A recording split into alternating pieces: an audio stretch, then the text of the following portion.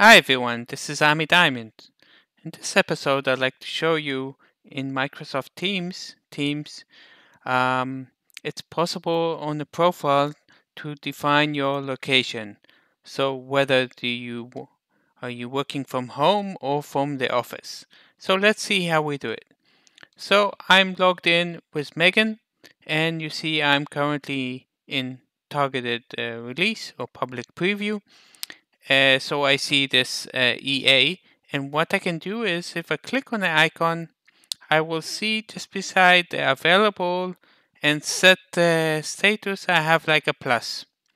You see, if I click here, I can choose either office or remote. So let's choose office. You see the icon of a building is here, and then I can see that I'm in the office. If I click again, I can choose remote, or I can clear the location totally. So let's change it to remote.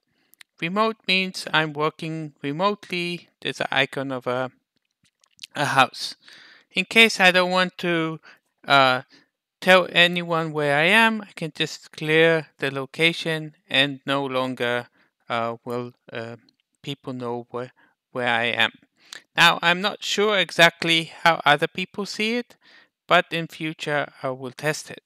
So, uh, if it comes to your tenant, all you need to do is click on the icon, click the plus, choose office or remote. You can change it or you can decide not to have it stated. That's it. Have a good episode.